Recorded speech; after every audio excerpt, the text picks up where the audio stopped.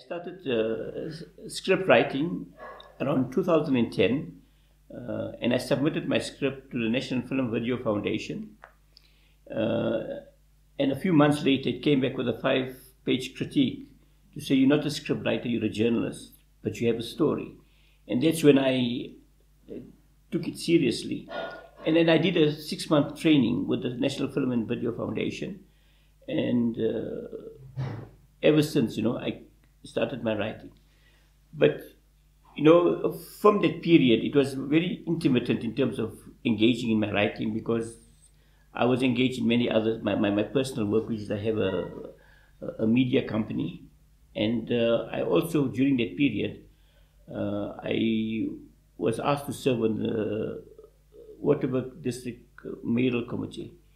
And after that, in 2016, when I wasn't re-elected, I looked at myself and said, where to from here?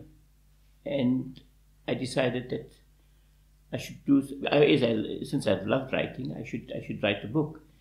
And I began writing Reflections of a Coolie Bandit. It wasn't the Reflections of a Coolie Bandit initially. I mean, one of my nicknames is called Sanyova, means troublemaker, loosely translated.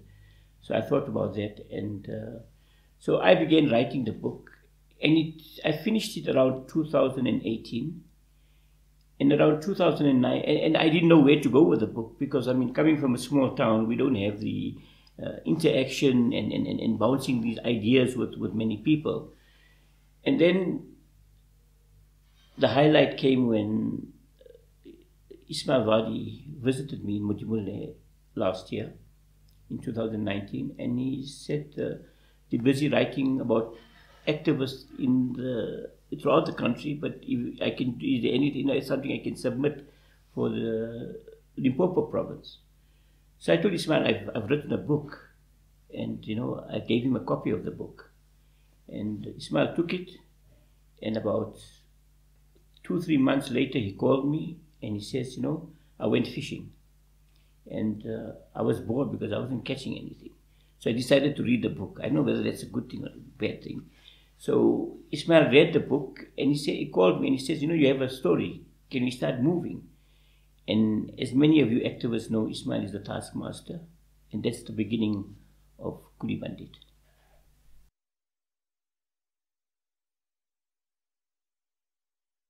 Once I decided to write the book, I had to verify a lot of information.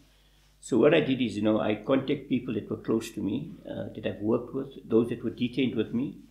There were 3 people that I contacted. One was Mike Muatsi, who is better known as Spunky.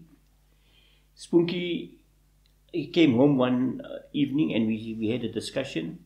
And what I've done is I tried to verify the information. The other person that was detained with me was Brian Mox. Brian was from Moshati in Port Gietersrus, but working in Pretoria. And he gave me a whole lot of information about his detention. And the other person I interviewed was Imran Lunat, or Imran Hassan. And Imran gave me, we sat and we discussed the book, we discussed various events that transpired during that period, and verify those, because it wasn't just my view alone. I need to verify these things, and we discussed it. Thereafter, I wrote the book, and then there were quite a few people that I had to give it to people that could read it and get a feel of the book and tell me, listen here, this is good, or shelve it. So my niece, who's in Dubai, Zunaid, she always loved my writing, so I sent it to her and she read it. Incidentally, she read it on the metro as she went to work. And then a good friend of mine, Zainab also read the book, and she gave me her input. And one of the people that did a very critical read of the book was Ismail Wadi himself. And I've given it to a friend of mine, Professor Shahana Rasool from UJ, who read the book and did a lot of editing and that kind of stuff for me. And the last person I gave the book, both Shahana and Dan Swaledi, who I gave the book to read, have given me acknowledgements of the book, by the way, Dan also was detained with me in 1986. We shared a cell in 1986. And, he was, I thought, the ideal person because he knew what our struggle was all about at that time.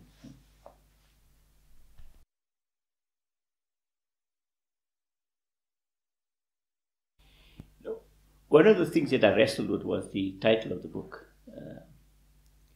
Because, it's actually, I find, coming up with titles and headings for your chapters, very exciting. Because how do you encapsulate, what you've written into basically 2-3 words? And I thought of it, and then I looked at, the coolie that caused all the trouble was one of the titles I thought of. Then there was Sanyofa, which is my nickname that the comrades have given me in the township, which means troublemaker, I think loosely translated. And then finally I came to Reflections of a Coolie Bandit. But then discussing with a few people, they said, the title is too long. And eventually I landed up with the title Coolie. However, I must indicate that the title didn't bode well with a lot of people because, understandably, the term coolie, just like the K word, is a derogatory term. However, not justifying the term or using the word coolie, but I found that it was the ideal title for that period. It was a very harsh period. It was a very abusive period. And the word coolie encapsulates that period. And that is the reason why I use the term coolie, And I must say, for those who feel offended, I would like to apologize because, I would never, in my daily language, use the term. But I think, once they read the book, they will really understand why I use the title.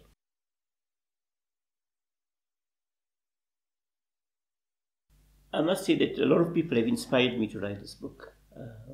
However, I must indicate that my biggest inspiration was the African proverb that says, if the lion does not learn to write, the hunter will be glorified. And that basically is for us to begin to understand where we come from and where we're heading to. If we don't write our own tales, our own stories, and I'm telling you there are a lot of stories out there that need to be written.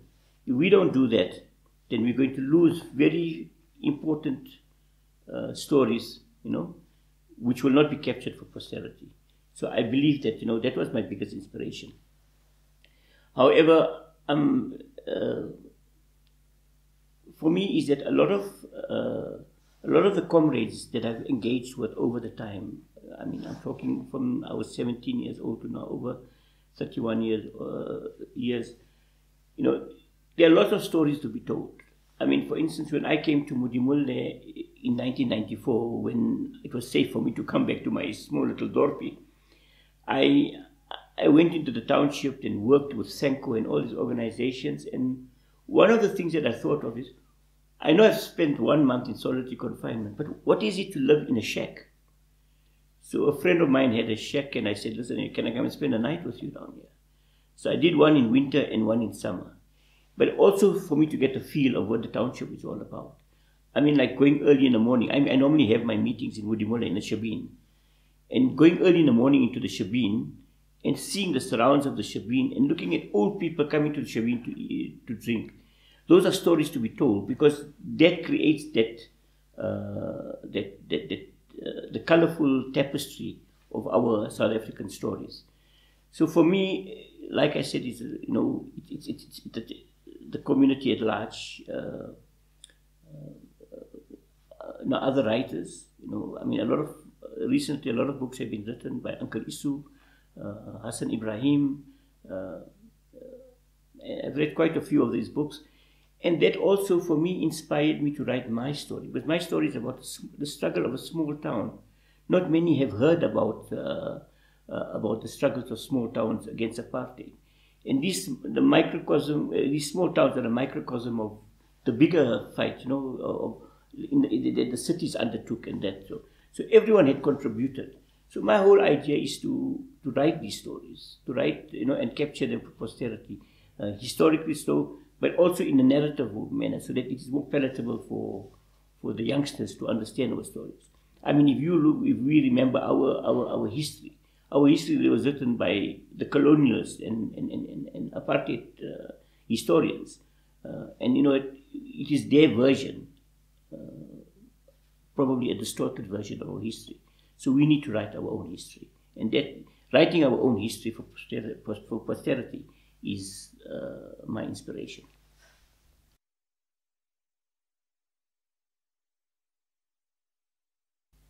Actually, the Coolie Bandit, I reminisce about a lot of events that took place, whilst I was in detention, during my activism period, also post 1994 when we became a democracy. What I think stood out in the book is my time in solitary confinement. I spent 1 month in solitary confinement. Believe me, it wasn't easy. If people who know me and understand that I like talking a lot. So can you imagine spending 23 hours in a cell, not being able to talk to anybody? And then the other thing was the elections, 1994 elections. I worked as a district electoral officer, and just to get a voting station was a tedious task. Because remember, I know those that were involved can remember that we have a very short period to prepare for those elections. So, as a district electoral officer, I had to go.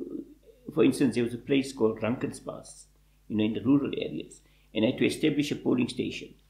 There wasn't a piece of land where I could establish a polling station, and the closest was a police station, which was not the ideal place for a voting station. So I had to literally put up a tent and get someone to man that tent, and then the security involved. And then also there was a recalcitrant attitude of white people that thought we were taking away their freedom, ironically so. So they were prepared to assist.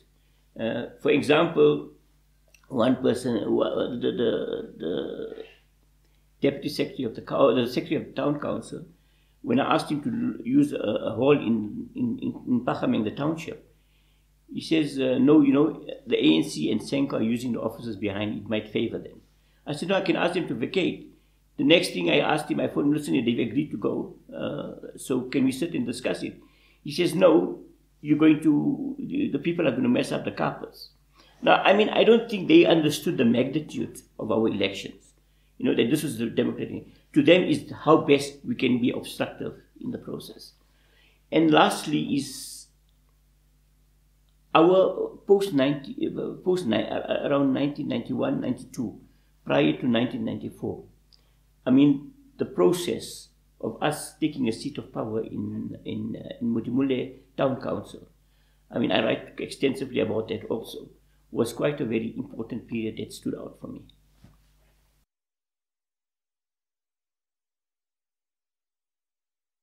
First and foremost, I'd like to thank my parents and my brothers and sisters for their moral and financial support. I mean, without them, this book would not have been done. Then I'd like to thank a lot of my comrades, because this book could not be written without their stories or having met them, and for them voluntarily coming to me to give the stories. And I'd like to remember, I'd like to acknowledge a lot of people. I mean, sadly, a lot of them have passed on, since I've written the book. I can think of comrades like Bungi Macheko, Jacob Muima, Skara Kutumela, my cellmate in solitary confinement, Teenage Munama, Abbas Sahib, Sien Kiselau, all of them have passed on. And they fought a struggle with us.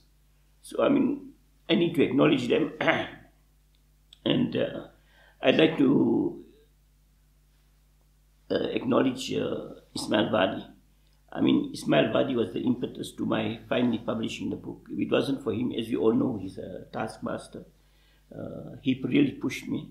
From the first time he got a copy of my book, a draft of it, and he really pushed me to get this book going, and a hearty thank you to him. And then people that were involved with my niece Zunaid Mosam, that's in Dubai, you know, for her support. Zainab Mir, she's always been there for me and reading my writings. My nieces and nephews, they literally kept my stories alive, because I would relate these stories to him about what happened during apartheid. And for me, I found it very important that they understand where we come from, how our freedom came about. And then I'd like to thank Shahana Rasul, who helped me with the editing. Lady Tobayani, who also assisted me with the editing. As I indicated, Lady was in detention with me, and only my brothers, you know, who have contributed to my having this book published. I mean, they've assisted me financially, and I need to thank them for it, like, you know. And yeah, I need to thank all activists that went. Oh, I can not forgetting. I mean, Rashid Sidat, better known as Rash, for, you know, listening to my stories. I mean, I would phone Rash for the minutest of things and discuss it with him, and he'd help me. My friend Abbas Ayub Mayat, he also, you know, I always bounce my ideas with him, and Jeremy Karodia, he too, you know, incidentally, hopefully, you know, post this first project, we are looking at coming up with the audio and, you know, working together with Jeremy and Abbas, you know, and coming up with the audio book. Yeah. And yes, my typesetter, who was very patient with me, Rolene Peterson, she's really helped me and been, you know, always been there to assist me. I must say it wasn't easy, because I've self-published. This book was self-published. Me, I had never had any idea about self-publishing. So all these people contributed to my finally, you know, publishing the book. Last but not least, I need to thank the Kathrada Foundation. I mean, they were instrumental. You know, Shan, Shahida, Ismail himself, and all of them that are involved, you know, with whatever marketing and the launch of the book. I need to really thank them, because they really were there to provide us, you know, as novice writers, you know, with that necessary impetus to begin to get work done and hopefully publish more, you know, stories.